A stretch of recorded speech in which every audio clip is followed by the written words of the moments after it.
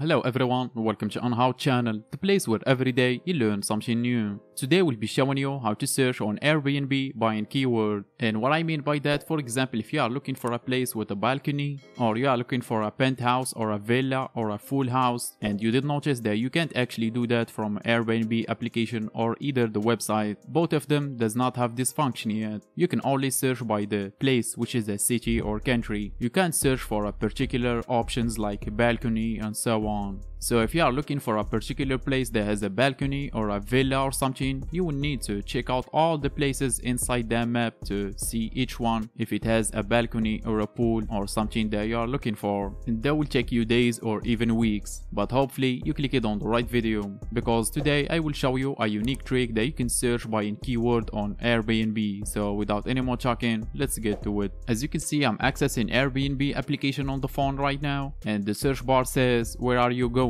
So if I tap on it, I can only type in the city or the country that I'm going to, and I can't search for a particular options here. So to search for a particular options like balcony and so on, the first thing you're going to do is simply exit from Airbnb application and access your internet browser. And after that, access Google search engine and tap on the search bar and type in site:airbnb.com, just like you see on the screen right now. And no worries, I will put all this in the description box. And after that, hit space multiple times and type in intext, 2 dots and 2 quotation marks. And between the 2 quotation marks, you will simply type in the city or the country that you want to search on. So for this demonstration, I'm going to type in here, for example, Bangkok. And also, if you are going to a specific district or something, you can simply type in that district in between the quotation marks. And after you did type in the city or the country that you're looking for, hit space again multiple times and type in the same thing, which is intext, 2 dots and 2 quotation marks. And make sure, guys, you do include space between each one of those, otherwise it will not work. So this time, in between the quotation marks, you will type in the thing that you are looking for, which is the keyword. For example, balcony or a villa or a penthouse. For this demonstration, personally, I really do like penthouses, so I'm going to type in between the quotation marks, penthouse. So right now with those commands, Google search engine will only show me Airbnbs in Bangkok that are penthouses. And after you got this right, tap on go and you should see all the results are the exact thing that you are looking for. Just like you see right now, all the search results are penthouses in Bangkok. And you will not actually checking out the places inside the browser. Once you tap on it or access some place, it will redirect you to Airbnb application, if you do have Airbnb application installed in your phone in the first place. So let's just access this one right here.